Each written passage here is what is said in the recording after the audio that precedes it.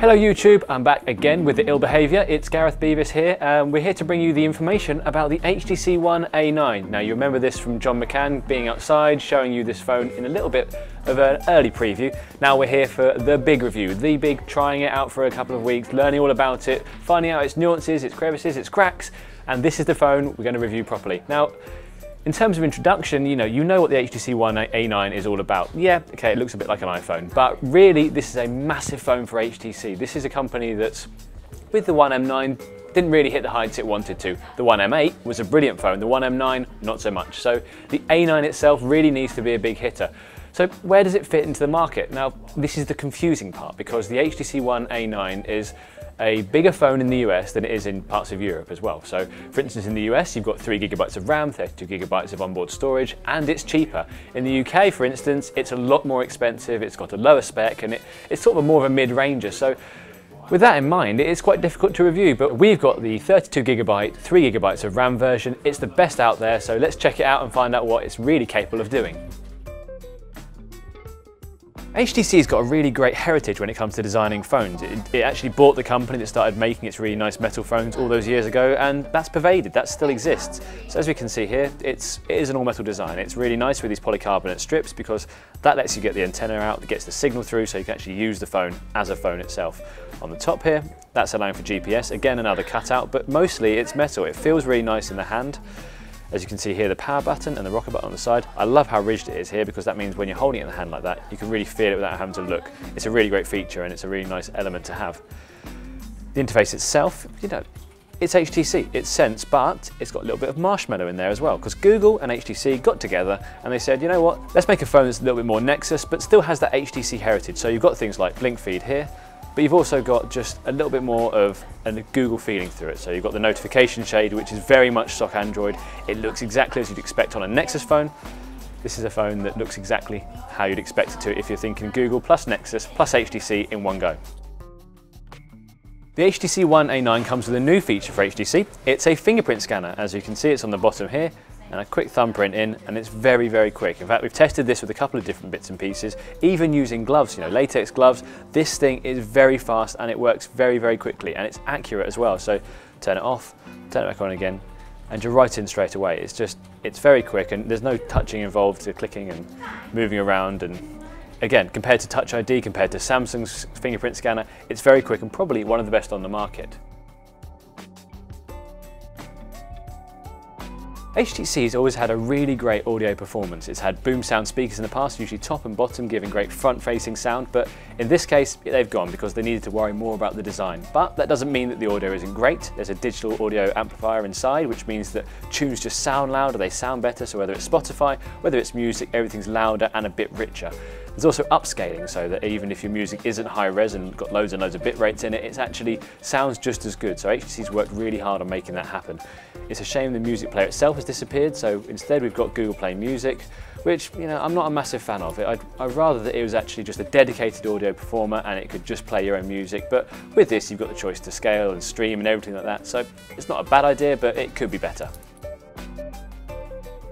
In terms of battery performance, again, HTC has dropped the ball a little bit here. It could be a really, really great performing phone because it's got Android Marshmallow, it's got doze mode, it's got things that can actually help extend the battery, but you know what they did? They put a really small battery in there just to make the thing thinner. It's really disappointing because, again, if you use Android 6, you can have a really great long-lasting phone, but again, HTC has fallen back to its old ways and gone for a low-lasting battery, which is really a shame to see. Given how thin this is, it's actually amazing that it gets to the evening at all, but it will last you most of the day, and you'll probably need to reach for a charger about 7 or 8 if you want to have a night out. But in short, it could be a lot better, and HTC needs to think about that when the One M10 turns up. So we're here, we are outside. We're here to test out the HTC One A9 camera, looking at it right here. It's a 13 megapixel sensor, it's got RAW support, optical image stabilization. HTC really needs this camera to be good because the camera on the One M9 just wasn't up to scratch. It was a 20.9 megapixel sensor, and everyone thought, you know what, loads of pixels, really great, but in truth, it wasn't really that good. It just came out a little bit washed out, a little bit, I don't know, it's just something that wasn't quite there when you compare it to the Galaxy S6, etc. So the HTC One A9 really needs to step up. And spec-wise, it's pretty good. 13 megapixels is definitely enough to take a good picture. And from just snapping around, it seems very quick. The autofocus is good. Overall, I think it's going to be a good camera, but we need to test it out and see a little bit more about what it can really do. As you can see, the lighting is a little bit lower, but that's actually perfect for this camera because HTC says this camera can excel in low light conditions, so it's the perfect test really. As you can see, the camera mode itself, there's a lot of icons on the screen. We've got the grid on here to help us focus a little bit better, but taking general pictures is actually quite good. If you go down and go up, the focus is not as good, as you can see here through the pictures themselves. Again, the focus there, it's okay, but when you had it a little bit better focused, everything, as you can see, much nicer, everything's clean, looks really good. And if we go out and actually try zooming itself, the battery's a little bit low there, so therefore the flash isn't working. Again, it looks really clear. If you go in there and have a look at the actual picture itself, really good. Actually much better than we'd expect. So I'm just going to flip to the One M9 now, which is obviously the predecessor to this camera. As you can see, the screen LCD rather than AMOLED, so it looks a little bit more washed out, but it's quick, but the pictures just don't look as good, unfortunately. And if you go bring it down, bring it up, try and get the autofocus, again, it's a little bit washed out, and as you can see with the pictures, there's just too much noise, there's too much over-processing. Again, if we zoom in, this is supposed to have a better sensor, it's 20.9 megapixels. Again, low light wise, it's just not as impressive. We'd rather see this better, and that's what HTC's tried to do with the One A9. So while actual normal mode is quite good, there's actually Pro mode on here as well. So Pro mode gives you just control over everything. You've got white balance, you've got exposure, you've got the macro mode, or focal length, sorry. And then actually the focal length is really good. If you're getting in really close, you can have a really good close control, and then changing the white balance as well. If you really mess around with this, you can get some really interesting shots. So pushing that right up, getting some overexposure. Again, it takes a little while because you've pushed that quite hard. But overall, you can really play around with this and get some good stuff. Now that was in RAW mode. You can do that again in JPG, which is just your standard JPEG. Again, that's a lot quicker, as you can see. It works much more smoothly. So say we put that into RAW mode, which as we know, RAW mode is basically just your professional. It gives you all the information, gives you a massive file size, and it's just the best way to take photos really, if you can have the option available. So take that, as you can see, taking a while to process, opening the gallery itself.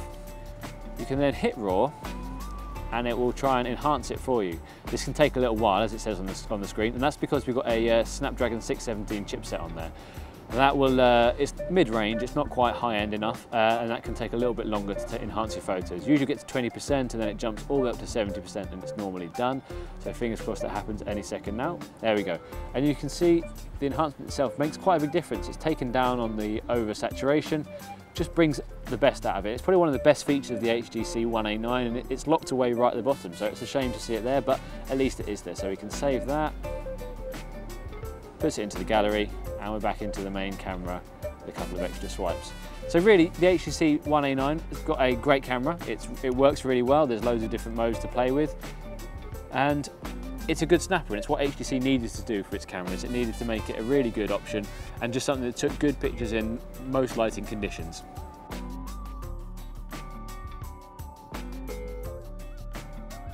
So that's the HTC One A9. The key question, should you buy it?